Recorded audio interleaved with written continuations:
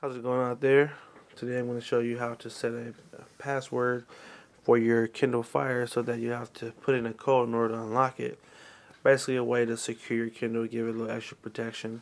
So first thing you want to do is you want to come up here to the top to the little quick settings wheel right here. Tap on that. Click on where it says more. We want to come to security and it says lock screen password. We want to go ahead and hit on. Okay. Sorry about the screen there. So now we can enter a pretty much a 4-character password. It could be letters or words. I'm gonna make it A B C D, and then you have to come down to confirm. Same thing, A B C D. Gotta put it in right or it won't accept it.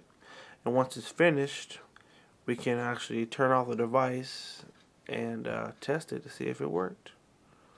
So it's back on, slide, and now it prompts for you to enter a passcode. Okay, so now I'm going to put in what? Yep, that's right, A, B, C, D, and then press OK, and it takes you right in.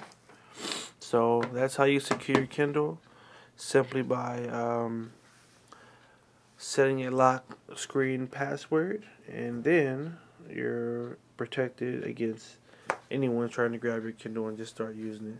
So I hope that was helpful, and have a good one.